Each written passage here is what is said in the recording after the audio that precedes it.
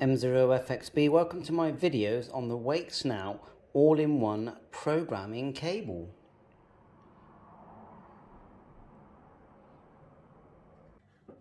M0FXB, looking at this 8-in-1 programming cable. I mean, I wouldn't take this lid off because when you do, it does look a bit scary. I have tested this and it does work on my Bofeng UV5, UV8 and my Jianpai 8800, so that alone really makes it worthwhile. So looking at the actual connectors, you know, you want to know what's doing what. Well, if we look here, you've got H, K, A, K on the left side here, and you can follow the cables down.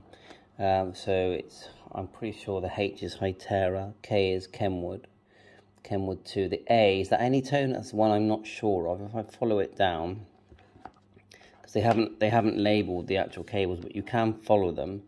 So there you go. The first one here, coming from here, says Hytera. Looks like that.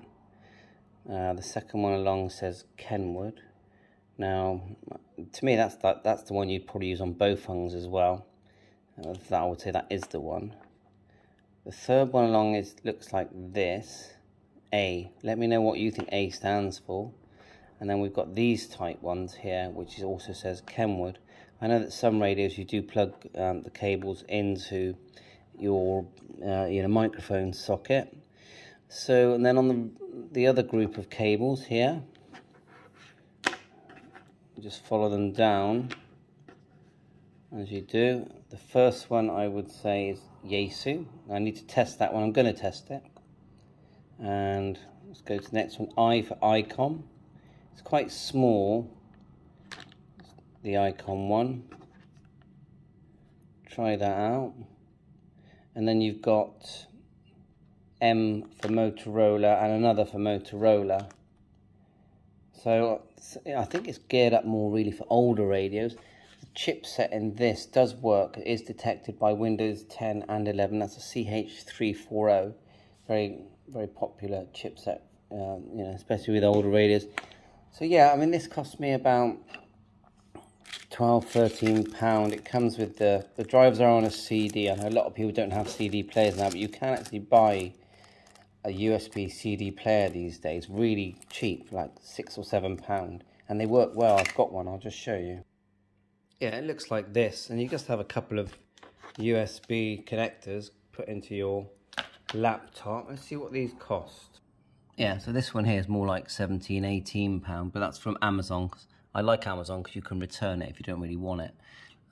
So there you go. So these are what is on the CD when you open it. So I'll just show you quickly. So you've got the driver for the CH340. You've got all these. Some of them I don't recognise. Let's go back. FT32, got all these drivers here. This all comes with it. And PL203, and you've got a few options here. Let's just open one. So it comes with some, a decent amount of software. I'll need to try it out on a few more devices, and as I do, I'll make a separate video showing it. So I think it is a budget device, and the quality of the soldering under here and what it looks like isn't very good. I've got some photographs of that. As you can see, it does look a bit of a mess, but it does seem to work. So it's a mess, but it works. I mean, these are quite low price, and I have got it working on a few of my radios already, so that sort of makes it worthwhile, and it's easy to find because it's quite a size. So I would say if you want a cable that's going to work on some radios, for around £12–13, I think it's okay. It's going to be easy to grab. If I want to program one of my Bofengs, and the Jianpai, it was very handy that it did the Jianpai, which is this radio. I mean, you can program this radio by Bluetooth, but it's quite handy being able to do it on the PC. And I think with this cable here, just don't pull it. You don't want to pull it and break the connectors. But I mean, I've enclosed the photograph. If you did, then just put it back together again. I actually bought it hoping it would work on my TY2, on my Retevis 95, using this connector, and I'll show you what that looks like, which is this one here. But unfortunately, it wasn't detecting it. Maybe is there a method, a way of putting this into programming mode? I know there's a way of doing it into firmware mode. So I'll keep trying, but it's interesting. But with Bofang radios, it seems to work fine, and using chirp as well. And had no problem with the Bofang 888, which is quite handy.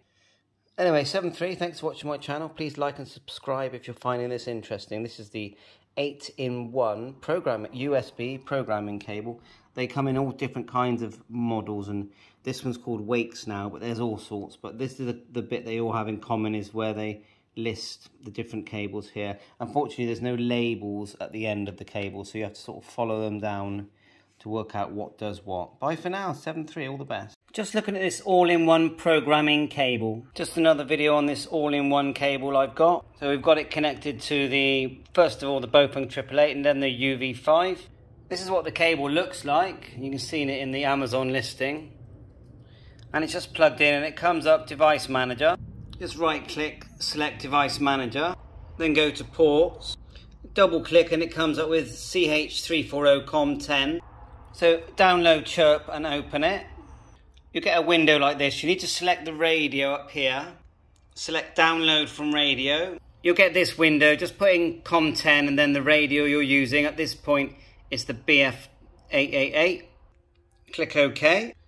And it will just start cloning. And it's working fine. And you'll end up with all your programming channels. And let's move it across to the UV5. So it's a twin pin connector we've used. Just that one. There's a few choices. That one's closer together. Right, well, we're in there. We've got a UV9 as well. But anyway, let's do that. So this time we've chose Bofang UV5 and we're going to click OK. And there you are. We're now cloning what is on that radio. And it's flashing away and it's working fine. And when it gets to the end, you'll have whatever's in that radio. And obviously you can change it here. Just double click. Just double click what you want to change. Look, frequency, tone squelch, all the usual. And the good thing about using the Chirp software, you can actually set names as well. You know, with the UV5, look, here we've got all names set. You can't do that with the programming software, you know, just in the radio. So I hope this helps. All in one cable, they're about £13. And I've used it so far on the Bofang UV5, the Bofang 888, and I've also used it on the Jianpai 8800, or I think it's the other word is Radtel 490. 7.3, thanks for watching, all the best.